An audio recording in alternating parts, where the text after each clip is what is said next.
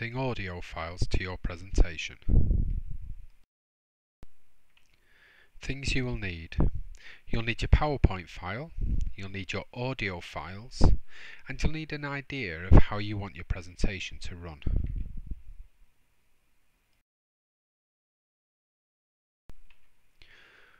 First of all, here are a few tips on recording. First of all, record all your audio files in Audacity. It's something which is free and we have here at the university. You should record individual audio files for each slide, so it makes it so much easier to edit your presentation. If you record it all at once, then you'll have to try and cut bits out of it when you save it as a movie. But here we can save individual slides, and then you can just change an individual slide if you want to then save it as a presentation. Don't worry about any short pauses or adjustments or any coughs or any little noises or any stutters, because it's a natural feel to the whole presentation. And also try and be a bit creative with your presentation. See if you can add some images, see if you can do something nice with it.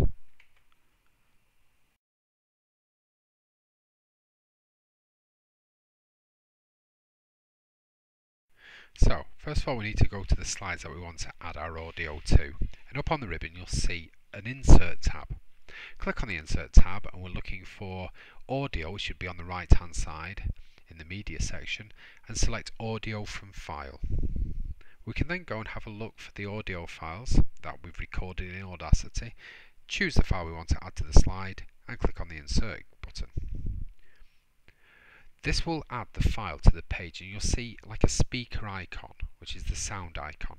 Click on this and you'll see a couple of contextual tabs appear up on the ribbon, one for format and one for playback. We want the playback option, the playback tab, and then you'll see some settings that we need to change.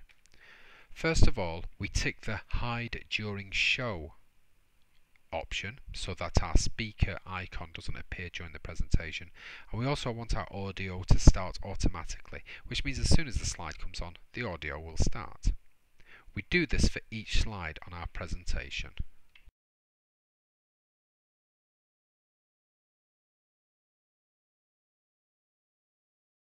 For the video you have two choices.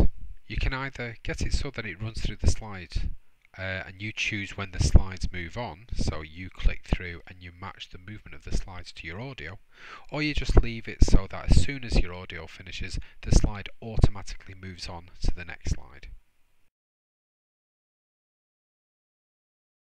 So we've added the audio to each of our slides. Now if we want it so we choose when the slides are going to move on, we want to match our presentation to the audio, we click on the slideshow tab in PowerPoint and we choose rehearse timings.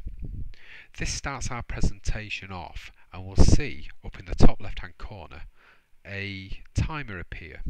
The number on the left is the time for that slide. The number on the right is the time for the whole presentation itself.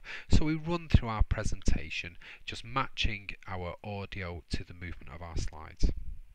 At the end of our presentation we'll get a notice saying that the total time for our slides is however long our presentation has taken, and asks us if we want to keep our timings. On here we click yes because we want to keep those timings and use them for our film file, our movie file. So we've saved our presentation with the audio, we've done all the timings, we're ready now to publish it as a video. All we do is we click on the File tab up in the ribbon, and from there we choose the option Save and Send. This gives us an option to create a video. We click on Create a Video. We click the Create Video button and we just leave the settings as default, because if we've set timings it will use those timings. If not, it will just run through each slide, and when it comes to the end of the audio for that slide it'll just move it on. If there's no audio for the slide, then it'll default to a 5 seconds for that slide.